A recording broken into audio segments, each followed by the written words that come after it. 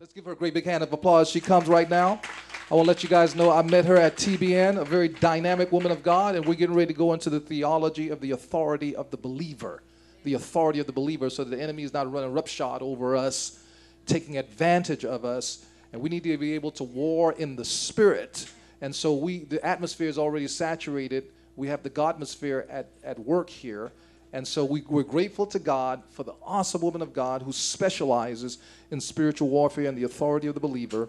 And she's going to bless us for the next 25 minutes or so, okay? So would you give her a great Next Dimension University invite and appreciation, amen? God bless you. Thank you so much. I appreciate it. Well, I'm excited to share with you God's message to the body of Christ. You know, we're more than conquerors in Christ Jesus. And God wants his people to walk as overcomers. And so I'm excited to share with you this message on spiritual warfare. You know, I'm an intercessor, and back in 2000, I was having prayer meetings in my home. And we were praying for our country. The Lord tells us to pray for our leaders so that we live a peaceful life. Well, the Holy Spirit gave me a vision in July of 2000. And I saw the Statue of Liberty, and she was bent back at a slant. Then I saw her standing upright again. And I said, what does that mean? He said, pray for America. Her freedom's in jeopardy. That was July of 2000. August, the following month, I saw the American flag blowing in the wind like a tornado went by. I said, what does that mean, Lord? He said, pray for America. She's going to go through severe trials. When we were attacked in 9/11, I knew God was warning me. I had no idea when I saw those two visions what was coming. And after 9/11, I started praying. I was devastated. We all were when we were attacked. And I said, Father, show me how to pray effectively for America at war. And that's what I'm going to share with you today. He inspired me at that moment to write a book. And he said, it's not going to be by your might nor by your power, but by my spirit. I said, okay, I'll do it. I'll do whatever you tell me. Well, you know, I wanted to offer words of comfort, hope, and God's promises, because I've been a Christian for 39 years, and I have stood on the promises of God and watched him watch over his words to perform them in my life big time. And so as I was writing, I thought I was going to write promises. God hasn't given us a spirit of fear, but of power, love, and a sound mind. But he wanted more than that. He woke me up, and he said, you tell them the weapons of our warfare are not carnal, but mighty through God of pulling down strongholds. He says, you tell them that we're not fighting against flesh and blood, but against the principalities of darkness. And you know, I was dedicating this book, American Crisis, he gave me the title, to our military. My heart went out to our troops that are out there fighting in Afghanistan. Well, anyway, during the time I was writing the book, I said, okay, Father, what do you want the introduction to be? What is your message to America? It's not important what I have to say. What's your message? And he said to me, 2 Chronicles 7:14. He says, if my people who are called by my name shall humble themselves and pray and seek my face and turn from their wicked ways, then I will hear from heaven, forgive their sins, and heal their land. And right after that, I said, okay. So the title, it was American Crisis. God has a message for America. That's what he wants. There's a condition. We need to humble ourselves. The Holy Spirit spoke to me. You know, we quote that. We've heard that scripture so many times since 9/11. But how many of us have gotten on our knees and humbled ourselves before God? That's what he's looking for us to do. Not just quote that scripture, but get on our knees and repent for our nation. Repent for our nation. And God will hear from heaven and forgive our sins. Well, then I said to him, okay, Lord, what do you want the preface to be? You know, again, it's not important what I have to say. What is your message? It was 5 o'clock in the morning, and I was just drained. I put the pen down, you know, my computer, and I went to sleep, 5 in the morning. When you ask, it should be given. When you seek, you will find. And where God guides, he provides. When he gives you the vision, he'll show you what he wants you to write. Well, he gave me a dream, and I'm going to share that dream with you because it was a powerful dream that has a lot of revelation. In the dream, I saw myself in a home. And there was a door, like a doorway, but it was very small, like a 5-year-old would go through. And I looked inside, peeked, and I saw a twin bed with a white bedspread on it. And I looked in there, and my thought was, somebody lives in there. Well, the Holy Spirit gave me the interpretation. We are created in his image and his likeness. And he's created every one of us for where he could live and dwell within us, a place to dwell and live with every one of us. That's what that meant. Then I saw myself walking with my sister and my brother-in-law and in a neighborhood, and a little boy fell. And I was moved with compassion. I said, "Are you okay?" And he said, "Yes." And I said, "What is your name?" He said, "Elijah." When he said Elijah, I thought, "Oh, Elijah, like the prophet Elijah." And all of a sudden, I got carried in this wind, just straight. This wind took me in my dream. I landed in front of a hospital, and there in front of the hospital, waiting for me at the front door, was my friend Barbara, who shared with me the gospel. She was the first one who ever shared with me the good news. And I said, "Barbara, the Lord brought me here. I don't know why, but let's go in." We went in the hospital, and years ago, I used to work in the medical field. And I saw this nurse, and she was busy putting pillows in pillowcases, very occupied, not paying attention. She didn't recognize us coming in, so we just kept walking. But I saw another woman. Her name was Penny. And she recognized me, and her face lit up. It was beamed. Her eyes were open, and a big smile on her face. I said, "Penny, maybe you're the reason why we're here." But in my dream, she vanishes. Then I saw one of the head nurses, and she looked troubled. And I said, "Penny," I was talking to Penny, and then she just vanished. And the head nurse was, very just occupied and not really, but I knew something was troubling her. We proceeded into the lobby area when I saw two terrorists. And this is the message God wants to share with you. There were two terrorists, and they were just shooting people at random, just shooting people. I stood up to those terrorists without no hesitation, no fear at all. I felt that anointing in my dream of the power and authority that we have in Jesus' name. I did not hide under the table like maybe I would have done, in the flesh, but I stood up with authority. And I said, "I rebuke you and bind you in the name of Jesus." And instantly they vanished in my dream. Then I heard the Holy Spirit say to me, and it sounded so audibly that I was frozen. I couldn't even move. And he said, "I want my people to reign with power." And I go, "Oh my gosh. I mean, you didn't waste time telling me what you wanted me to write." He wants us to reign with power. He's given us, Jesus came to the earth. Jesus came, went back to be with the Father. His work is finished. He came to give his life more abundantly. And he came to restore back the keys to the kingdom that Adam and Eve gave to the devil. He came to restore them back to us. And what he's saying is, "BJ, I'm going back to be with my Father. And I've called you to be an ambassador for Christ here on the earth. I want you to rule and reign. And these keys are the keys of the kingdom of heaven. And they open and shut doors. And whatsoever things you bind on earth, I'll back you up. I'll bound in heaven. You have to initiate it. Whatsoever things you loose on earth, I will loose in heaven for you, and I will back you up. Here, my daughter, go. Be fruitful and advance my kingdom." Amen. So when he taught me that, and he wants us to reign with power. And anyway, recently, every year, I always say, "Father, what's your plans for me?" And every year he tells me, gives me his orders, because we're soldiers for Christ. We are soldiers for Christ. And 2 Timothy 2:3-4 says, "Therefore endure hardness as a good soldier of Jesus Christ. No man that warreth entangleth himself with the affairs of this life, that he may please him who hath chosen him to be a soldier." Well, he said, "I'm doing a new thing." Because prior to that, and I still am, I have a military outreach. God has called me to share the good news and the gospel, to support our troops, our men and women in uniform that are defending our freedom so we could be here today and worshiping the Lord. And anyway, I've had a lot of people say to me, "Cynthia, I don't know how to pray with power and authority." A lot of Christians are saying that. And so the Lord gave me a vision. He said, I'm doing a new thing.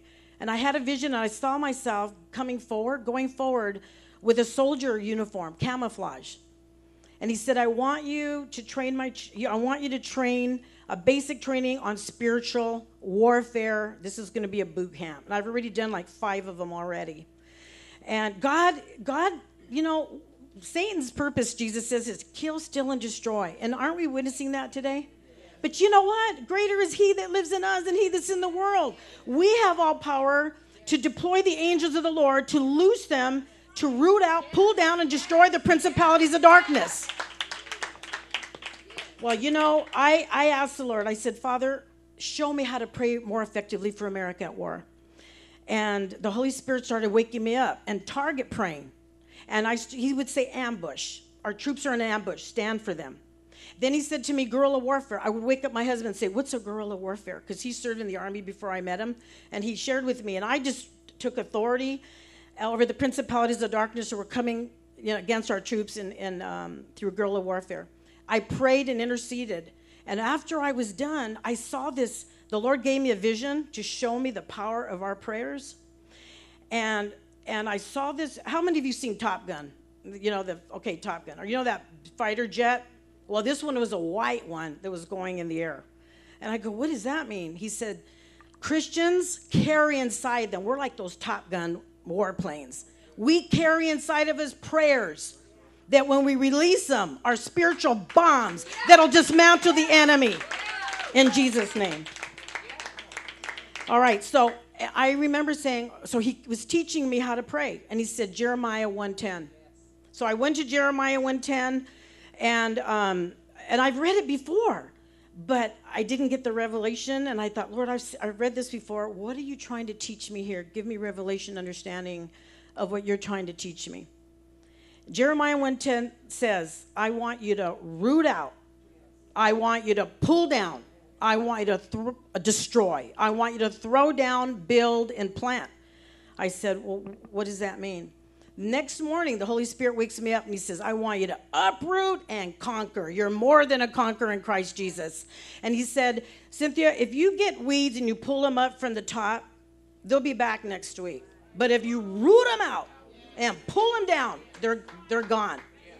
Well, you know, I have a prayer team called Operation Defense. We're God's GIs, Global Intercessors. And anyway, so I thought, you know what? Our troops are out there in Afghanistan. The Taliban is growing all this poppy seed, and they're turning it into heroin, selling drugs. And then with that money, they buy arms and weapons against our troops. And I said, no more, devil, no more. I said, in the name of Jesus, we root out all that poppy seed. We pull it down, and we destroy it. And now we're going to replace it by building and planting good seeds. Father, Lord, put it in the hearts of our troops and our military to provide them good seeds so the Afghan people can earn an honest living eating healthy food. And listen to this. God heard our prayer on the news. I was watching our troops. They showed our troops. God allowed me to see our prayers being answered. I saw our troops rooting out all the poppy seed, rooting it out. And they even said, the troops are rooting out the poppy seed. And I go, yes. And they said the military is providing seeds for the Afghan people to build and plant, okay? Once we root out the evil, then we got to replace it with goodness, holiness, righteousness. Okay, well, anyway, I was honored to support a major general that was over 30,000 in Afghanistan. And when he came back for his R&R, I met with him and his wife for lunch. And anyway, he was telling me about the poppy seed and how they pulled it all out and everything. It was his men that were doing all that. I said, you know, sir, we were praying about that. And he goes, I know, I heard. So praise God, our prayers availeth much in Jesus' name. Now the Holy Spirit is giving me another, he's saying to me, Cynthia, Esther generation. And I said, what do you mean, Lord? He said, I want you to raise up Esthers for such a time as this of my calling him to the kingdom. I want you to raise up intercessors that'll stand and fast and pray for America's salvation and her survival. Just the way Queen Esther did, he wants us to for America. We have a lot of enemies against us right now. All right? And so we gotta root out and pull down the principalities of darkness, because we're not fighting against people made of flesh and blood, but against the principalities of darkness, rulers in high places. And so, anyway, by praying for our enemies like Jesus instructs us to do, you know, a lot of, even I heard recently that some ISIS members because we've been praying. These are my prayer partners right here. These are my prayer partners. And we know where two agrees in touching anything they ask here on earth, it shall be done by our Father who is in heaven. We loose the angels. We deploy the angels. We loose millions of angels. Jesus said, remember Jesus said the things he did we can do also, and even greater in his name. All right. Well, you know what? I remember when he was teaching me on how to pray effectively, he also said, Cynthia, you're a gatekeeper. What you allow is allowed. What you forbid is forbidden. And he says, and I've given you an army of angels at your disposal. I go, oh my gosh, I have an army of angels at my disposal?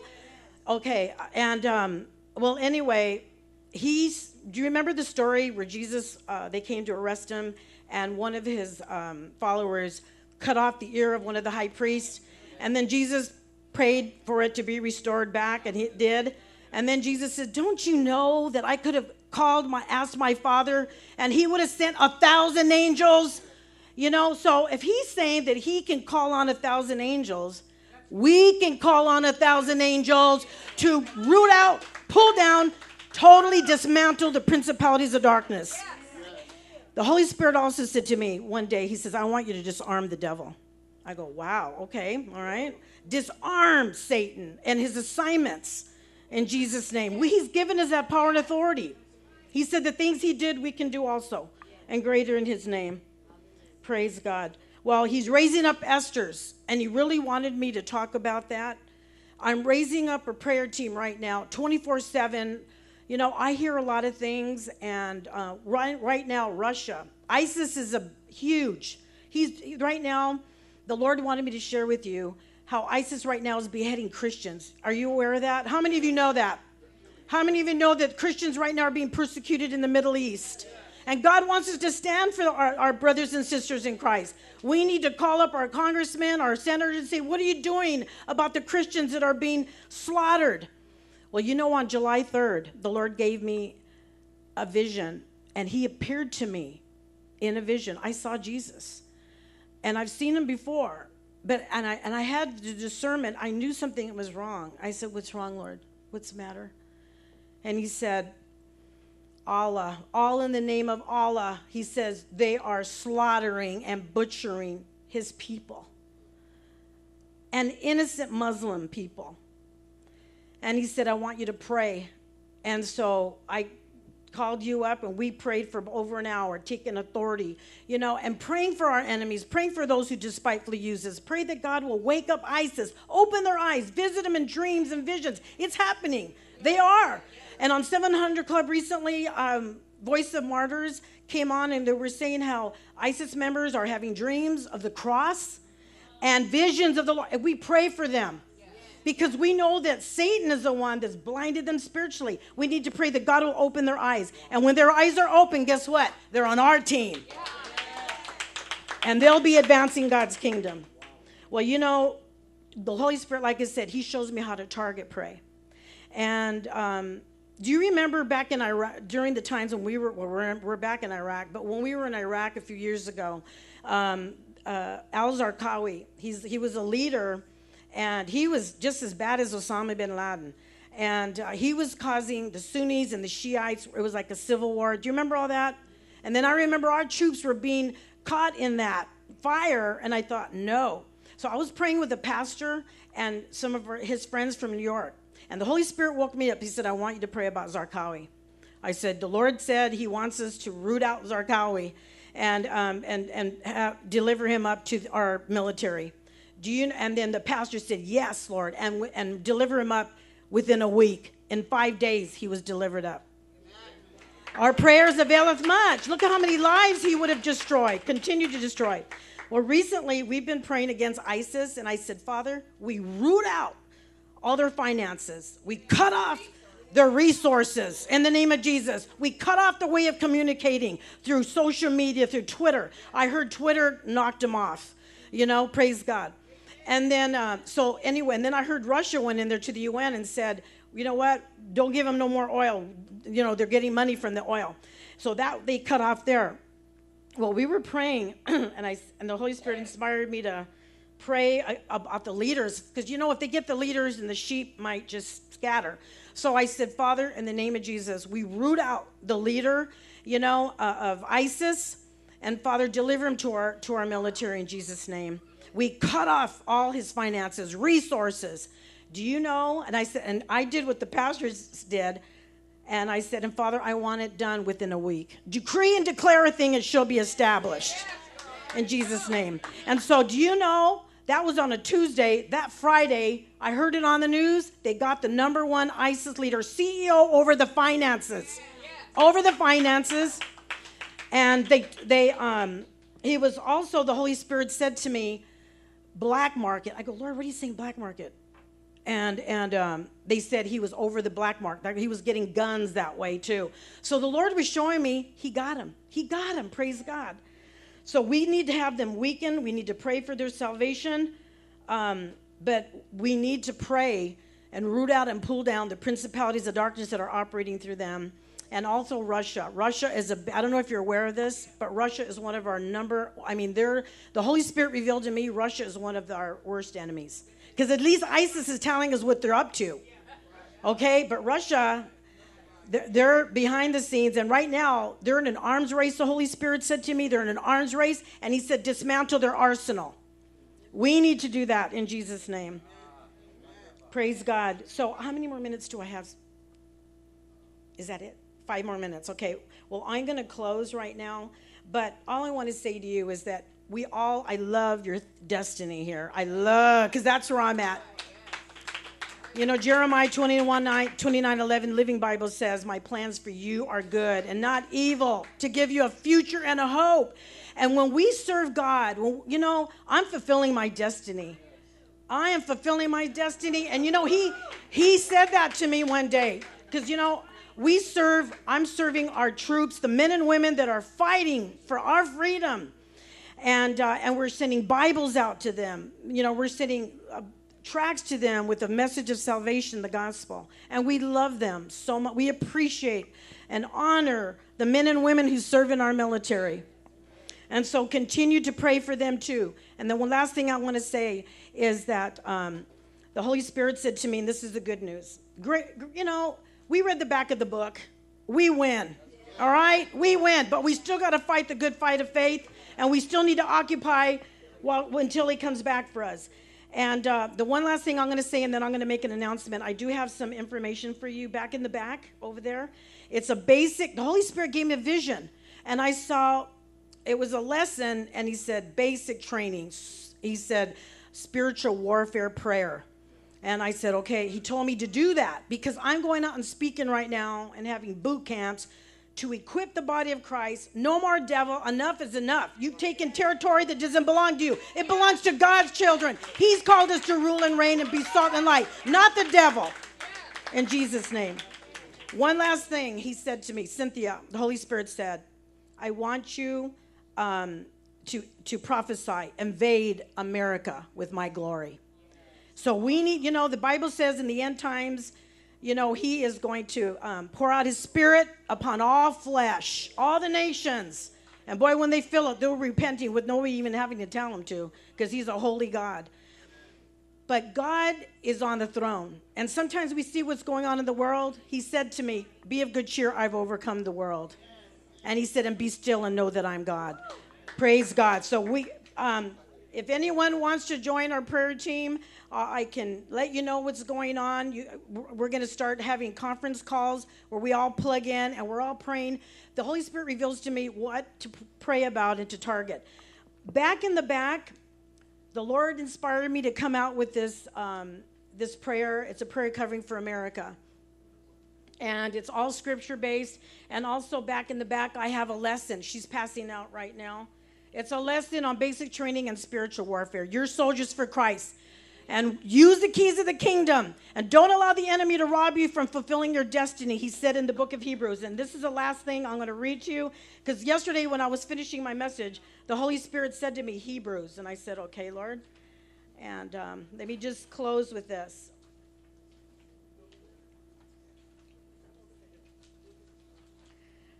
Okay.